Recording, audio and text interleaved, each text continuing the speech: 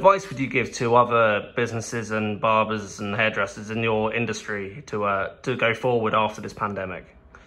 Well, I can tell you my advice, it's only my own experience, how we managed to cut the cost or get more efficient with our costs. So one would be do online marketing, try to engage with local Facebook groups, Instagram, and that because it's for free. Facebook groups are free, Instagram is free.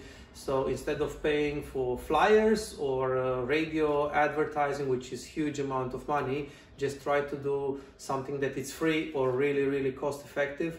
That's one of my advice that I can give you guys. Look for online marketing, maybe try to do some online bookings, try to keep your regulars, give them a newsletter on a regular basis, what's going on with your business, if you have to downsize from 6 days opening to only 3, or if you're going to expand your hours.